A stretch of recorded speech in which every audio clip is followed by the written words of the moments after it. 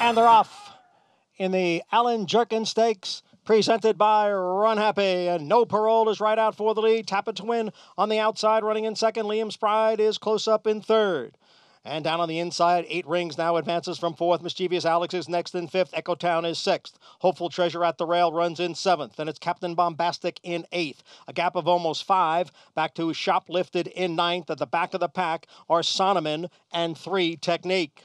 The opening quarter, 22 and 3/5 seconds, and it is No Parole, the leader here by 3/4 of a length. Mischievous Alex on the outside runs in second. Tap It to Win now advances into third. 8 Rings down at the rail, runs in fourth. Echo Town is now gaining ground in between horses and moving up from fifth.